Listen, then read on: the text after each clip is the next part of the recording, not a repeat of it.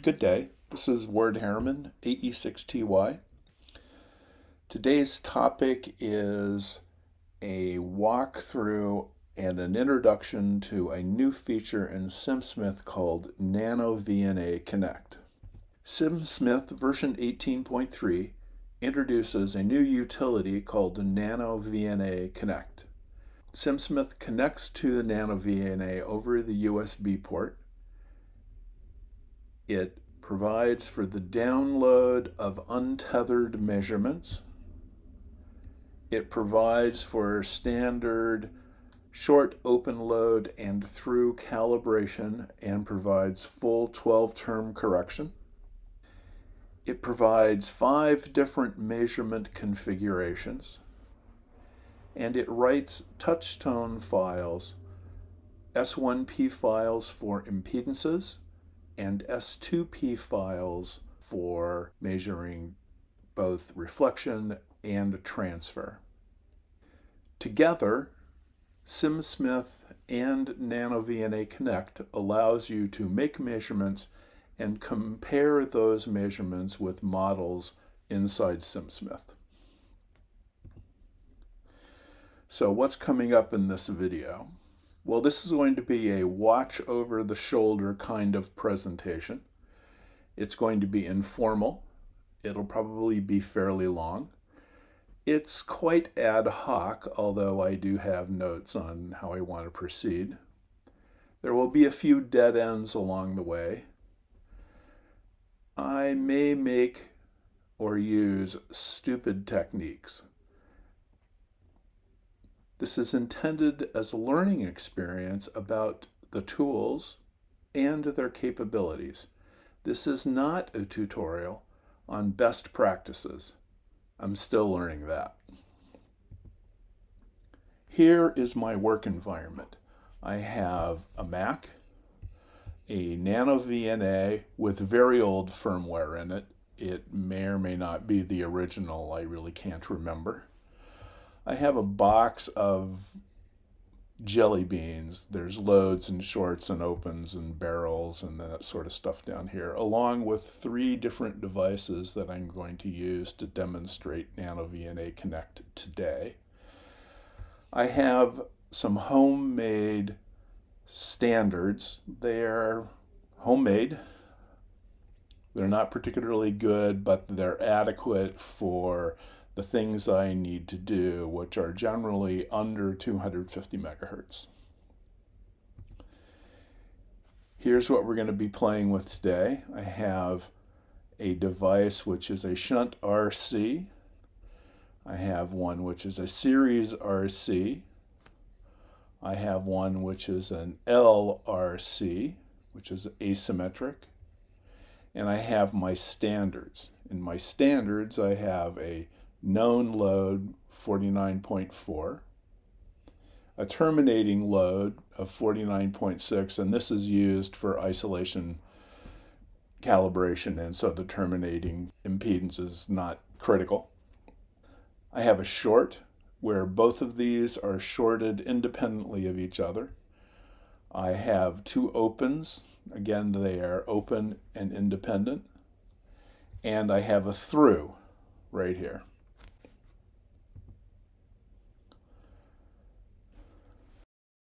Okay, let's get started. Just remember that this might be fairly long. Of course, you can always suspend the video and come back to it later or skip ahead. It will be fairly ad hoc. I'll try to edit out any long spells where I'm thinking and not talking.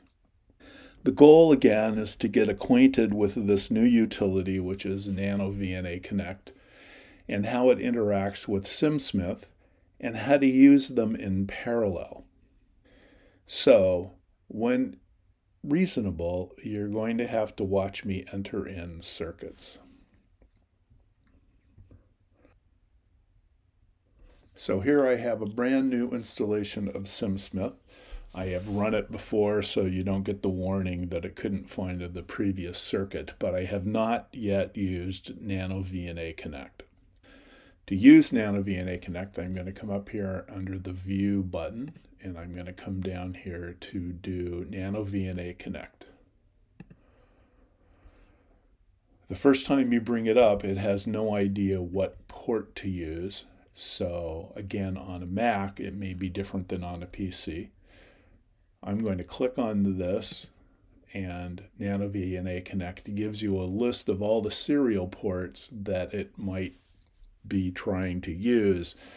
In my case, the nanoVNA Connect appears as this entry, which I selected, and now it makes the connection and this turns non-red. Now, as I said before I started, my goal is to download a measurement that I had previously made and corrected using the nanoVNA firmware. And in order to do that download, I need to change the mode. I'm clicking on this to retrieve data one time, and then I'm going to say go. And so nanoVNA Connect has reached out to the nanoVNA, uploaded the frequencies and the data, and written this file, which is an impedance file. And because it wrote an impedance file, nanoVNA Connect tells SimSmith to do an automatic import of it. So over here you'll see it listed as an import. And when SimSmith has an import, it displays the entire trace regardless of what other things are being swept. You'll notice up here that the from, to, and step has been updated with the frequency information that was downloaded from the nanoVNA. Well, that was nice, but as the old commercial used to say, where's the meat? What we just did was we made a measurement on the nanoVNA. We used the nanoVNA software to calibrate and correct that measurement, and then we used nanoVNA Connect to download it. But nanoVNA Connect can do all of the calibration, and it can control the capture directly by using the USB port. The first step in this whole process is calibration. One should do calibration at the beginning of every session. You should calibrate at the beginning of every session, always. Why? Well, you might have unknowingly changed something. Even swapping two seemingly equivalent cables can make a big difference, especially at higher frequencies. It only takes a few seconds. Remember, friends don't let friends skip calibration.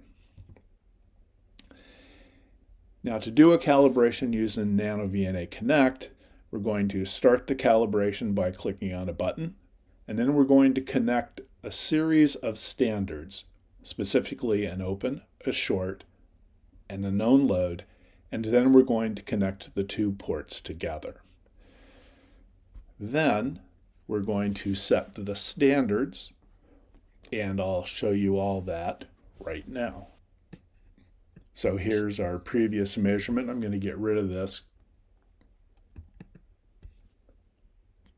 And we want to do a calibration. In order to do that, we need to change the mode down here. We don't want to retrieve any more data.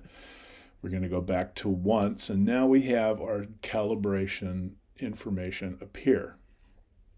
I'm going to start a calibration. Let me change this. I'm going to make this 500. And we're going to make the step 1 megahertz. And 1 to 500, we're going to click on this, do the calibration. So the first step is to connect my open. So I'm using my little 4-cornered homemade standard, and I'm going to connect the open and hit OK. This takes a few moments. You'll see up here it's flashing saying it's working. There, it's done with the open. We'll go to the short, hit OK.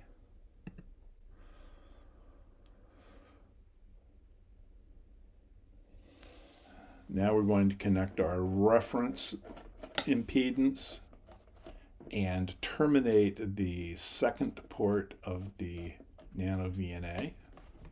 Hit OK.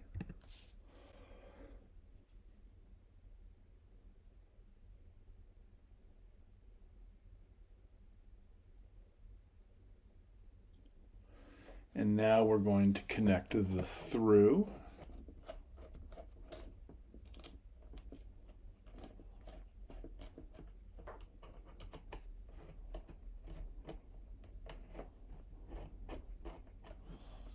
And hit OK.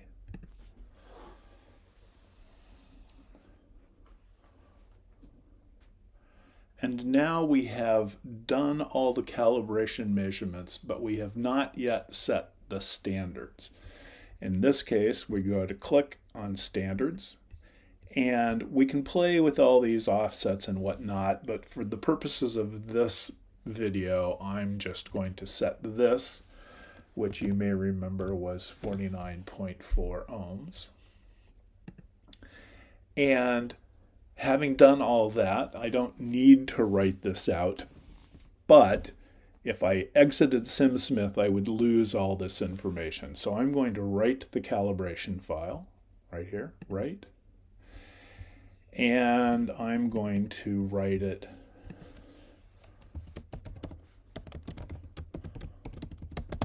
I'm going to note that I didn't have any offsets set in it. And I'm going to save it.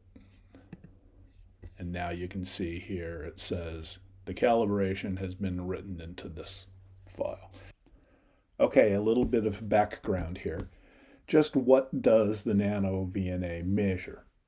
Well, the nanoVNA is really a 1.5 port device. It measures everything on one port. Specifically, it measures the reflection on that port. And it measures the through, kind of. It does not measure the reflection on port 2, and it doesn't measure the transfer function of port 2 back to port 1. In order to get those two things, S22 and S12, you have to reverse the device and make another measurement. Only when the device has been measured in both directions do you get true values of S11 and S21, and S12 and S22, of course. So this presentation is going to go a little backwards from what one might expect. I'm going to start by making a full 2-port measurement using the device and the device installed backwards, and measure all of the S parameters. I'm doing this because once you see all of it done, you will understand how it's possible to make some shortcuts to make things in the future a little more streamlined. So the complete solution is to measure the device in the forward direction and record S11M, which is to say the measured version of S11, and S21M. And then we're going to reverse the device and make a second set of measurements. In this case, we would be effectively recording S22M and S12M. And then we're going to put the device back in the way it was supposed to be. And we do that specifically so we don't forget which way the device is in the test fixture.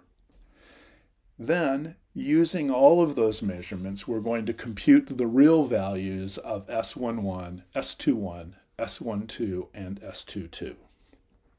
So, here's my device that I'm going to be testing. I'm putting it in right now. I would point out here that SimSmith is a little backwards for historic reasons, and I apologize for that. This particular drawing shows port 2 on the right, but in fact, we will be injecting a signal into this port and measuring out of this port. So again, I apologize. Don't let these ports confuse what measurement is really being made. Yes, this is backward land, and this is all done 12 years ago, so I'm kind of stuck. Then we're going to, once we do the measurements, we're going to do a compare with an actual circuit model. And here's what we'll do for the comparison. So let's go get the data first. So here I want to measure an asymmetric device. I want to store this in a convenient place. Let's do a series R shunt C S2P file. And before we get too far, remember that other thing was only 100 megahertz. So I'm going to set this to be 100 megahertz. So we're going to do a series R shunt C, not symmetric, 1 to 100 megahertz in one step. 1 megahertz steps. Go. So now it's telling me to reverse the device so it can measure the parameters in the other direction. And I'll do that and say go. And now I'm going to restore the device, which is not strictly needed, but I do that so that I don't forget which direction it is. Okay. So now we have made a measurement and we wrote this file. We can go look to see that the file is there. Series shunt RC. Yes, it is. And now to compare them, I need first to be able to look at that file. You notice nothing got imported. There's no way to directly import an S2P file. I need a way to look at it. So I do that in SimSmith by using an S block. And here in the file, I'm going to use this S2P file that I just wrote. And I want to turn on tracing. In this case, I'm just going to use whatever frequencies are in that file. And I want to do just the data of S1. So that is what you see here is the impedance looking into that circuit as measured by nanoVNA Connect and corrected by the calibration. Now I want to compare that to a circuit model. And to do that, I'm going to run two circuits at the same time. That's what this block lets me do. And I want to put in a model. Here's my model. And I happen to know that that looks like this.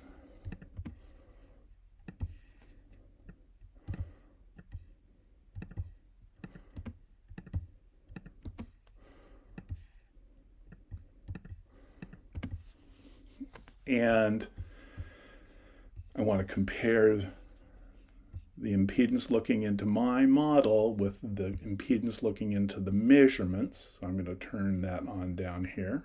A. Nothing's going on there yet. And now I need to set this. I think this is about 100 puff. And I think this is about 47 ohms. And you can see here, if I zoom in, there's the measured,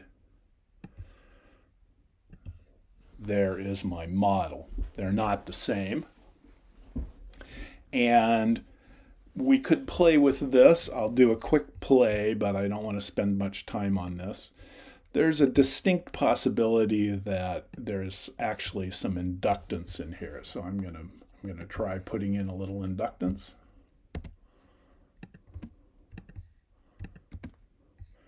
And maybe like 1 nano. So it gets me a little bit to where I want to go. Tweak this a little bit. Maybe there. What else might be happening? Well, this capacitance might be a little wrong.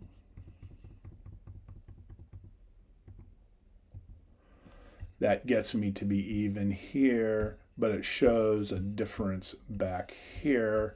So there's some other parasitic in there that I don't understand, or my calibrations are wrong, or the nanoVNA has an error.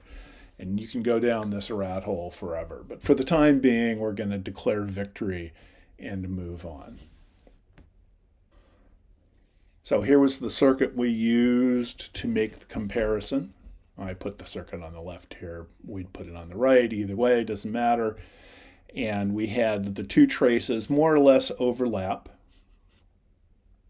And we made a full 4-parameter characterization of our device under test. I already did all this.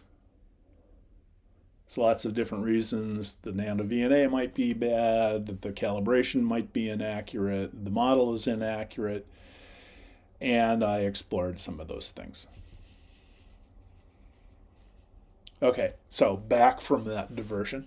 Remember that we noted that S21 and S12 appeared to be essentially equal.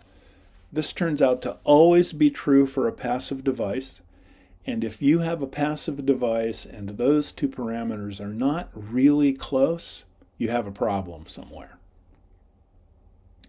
We also noted that S11 and S22 are not equal. These are the reflections looking into the two ports.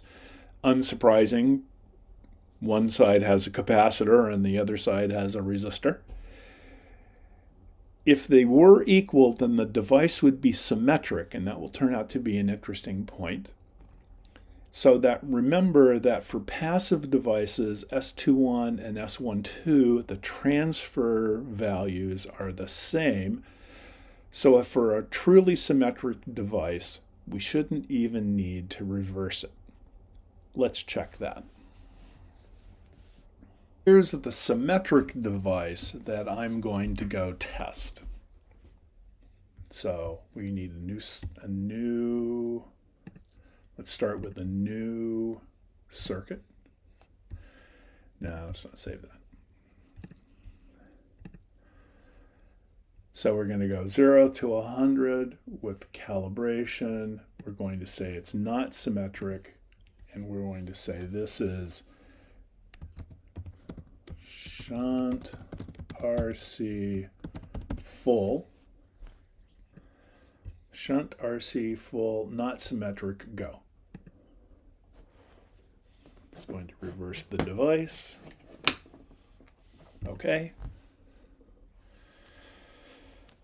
Restore the device. Okay. And as before, we didn't get an import because there's an S2P file, and the way we look at that is to do this, and we select that device.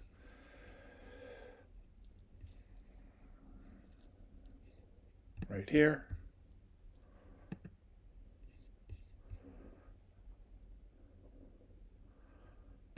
And let's look at this. S11, now this is symmetric, so we expect S11 to look pretty much like S21. Not exactly the same, but they're pretty close. And S12 and S21, these two are not exactly the same, but they're pretty close. And let's look at that impedance. So we're going to sweep from the frequencies inside this file. And that's what we get for the impedance looking into S1. Let's do an interesting thing here, and we're just going to reverse this model. We can do that right here, and we'll see if this changes. And you'll notice that it did change. So that tells me that the device is not completely symmetric. It's pretty close. And for the purposes of this discussion, we're going to go ahead and assume that they are symmetric.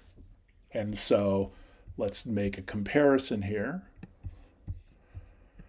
Let's measure this device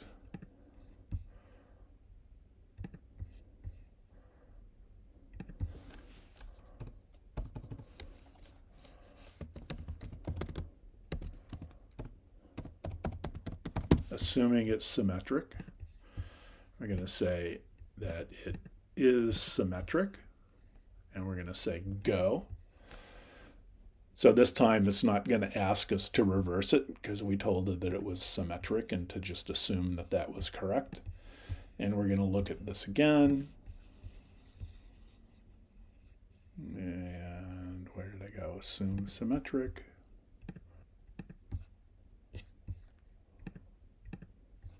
And we'll turn it on. And we'll see that it actually pretty much conforms to the first direction that we measured and not so much to the reverse.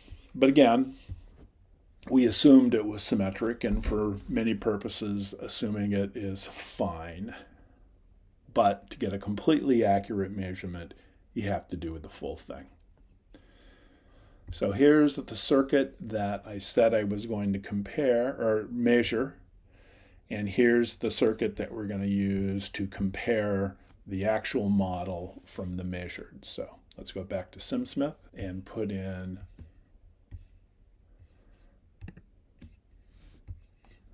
a circuit.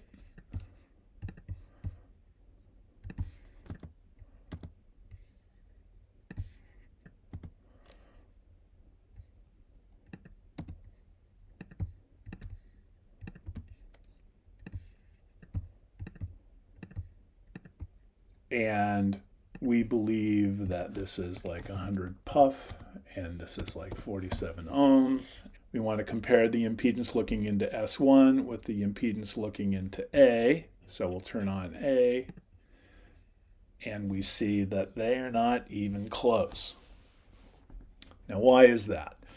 Well, again, there could be a variety of reasons, one of which may be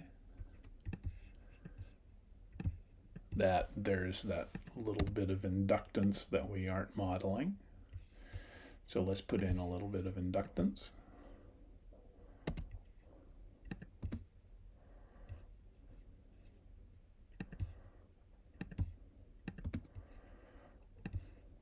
Actually, it should look like this.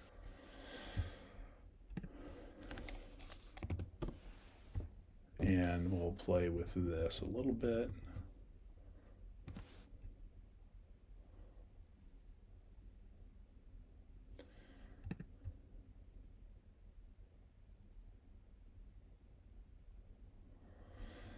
So here we have a potential better model for our device under test than was originally believed. There seems to be a little bit of inductance before the RC.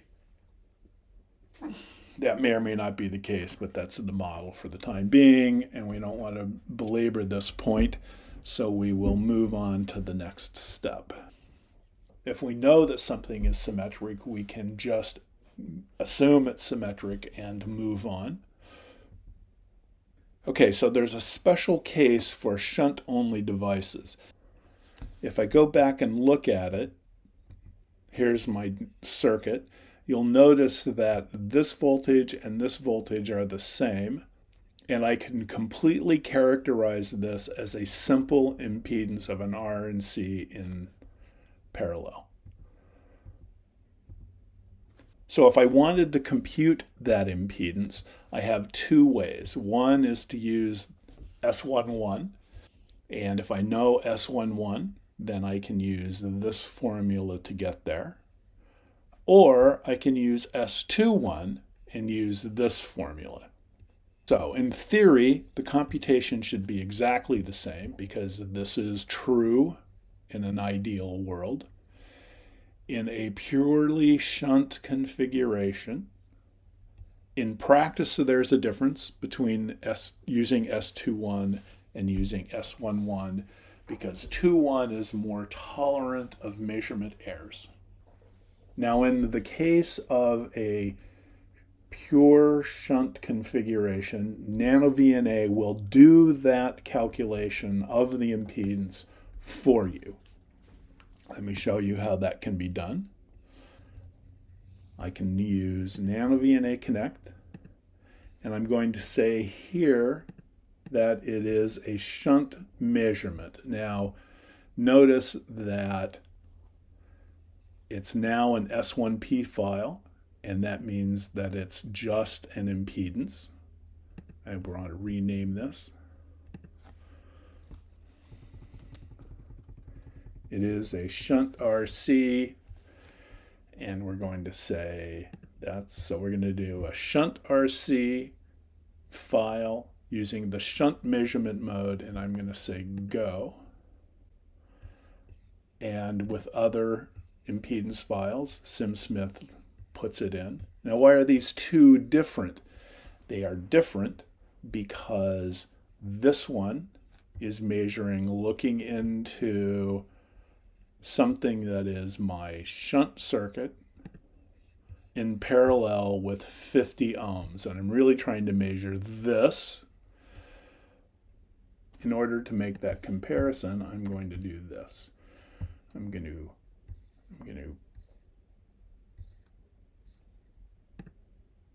copy this to here. I'm going to say this is not, and I want to get rid of this resistor. So I'm going to get rid of this resistor by setting it to be 1 gig. And now looking into A1 should reflect just this impedance.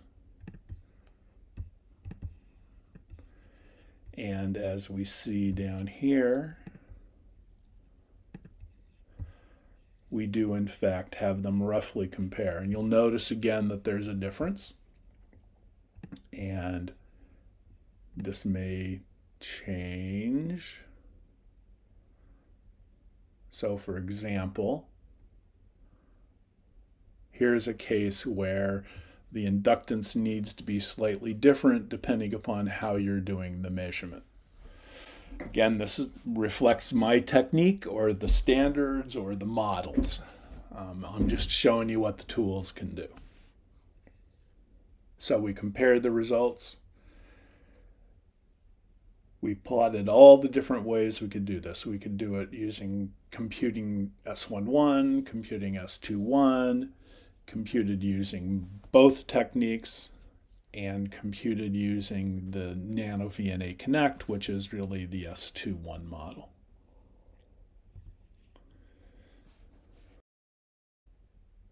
Well, unsurprisingly, since the shunt has a special mode for measuring it, the series symmetric configuration is also supported by nanoVNA Connect. I won't go through all the steps and I won't demonstrate it, but here are the equations that one might use when computing the equivalent impedance of a strictly series device. If you knew S11, you could use this first equation. And if you knew S21, you could use this configuration. And again, the S21 version is preferred. So the one remaining measurement that we have not explored is probably the most common measurement made by amateur radio enthusiasts, and this is a strict reflection measurement, which is an impedance measurement. And this is what antenna analyzers do. So we're going to go back to playing with that shunt device, which was the RC in parallel. And we're going to disconnect port 2 and make strictly port 1 measurements. So this is the third way. We're going to insert the shunt device. We're going to disconnect port 2, not port 1, port 2, and we're going to set for a reflection, and we're going to compare this. We're going to, well, let's get rid of some of this. Let's get rid of, I guess it doesn't really matter. Let's get rid of this guy. And we don't need that anymore. And what we want to measure is that shunt device as a reflection.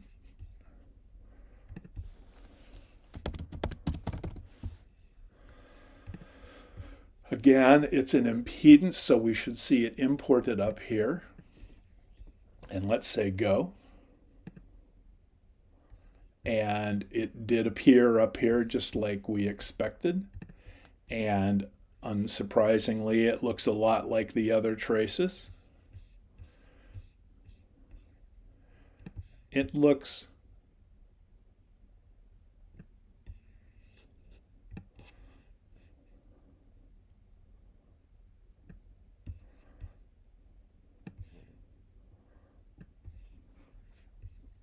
the most like the shunt RC that we did, and not so much like the circuit model. I can play with this a little again just a little bit, and we'll see. So anyway, so there was a mechanism by which we told nanoVNA to measure the reflection of that device, and it imported it here. So that was the final way that you might make a measurement with the nanoVNA using nanoVNA Connect. So, summary of this whole video. We showed how to connect to the nanoVNA, picking the appropriate serial port. We downloaded a previously made and corrected measurement. We demonstrated the calibration procedure, and we made 5 different kinds of measurements. We started with the asymmetric measurement, and then we noticed that if the device was symmetric, we could skip one of the steps. Then we measured it using shunt and having nanoVNA compute the equivalent impedance. We skipped over quickly the series version, but it's the analog to shunt. And then we showed how to do a reflection measurement using just the S11 port of the nanoVNA. We demonstrated how to save various files and how to display the results of both S2P and S1P files.